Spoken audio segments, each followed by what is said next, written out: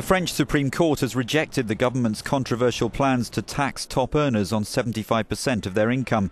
The measure, one of the flagship proposals of President Hollande and the Prime Minister, appears in next year's finance bill. In Parliament, members of the centre-right opposition UMP party seized the Constitutional Court over the matter. The judges said the plans contravened the principle of equality.